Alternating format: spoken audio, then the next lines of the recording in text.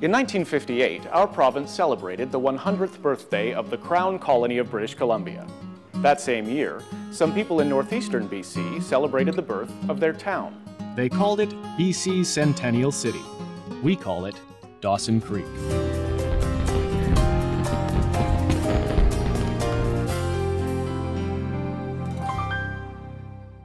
Dawson Creek is famous as Mile Zero of the Alaska Highway, considered one of the world's great landmarks of civil engineering.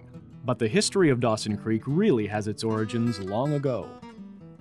For thousands of years, the area has been home to the Athapascan-speaking and Cree First Nations.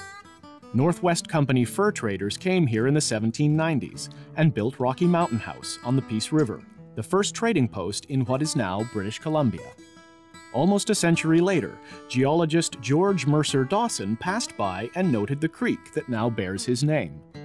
In 1907, the federal government opened up the Peace River Block for homesteading.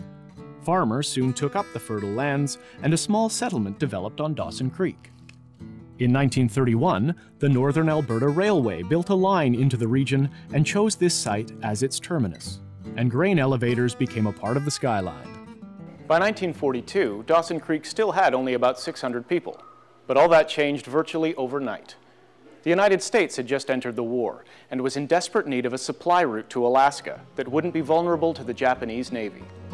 In March 1942, the first U.S. troops arrived in Dawson Creek to start building the Alaska Highway.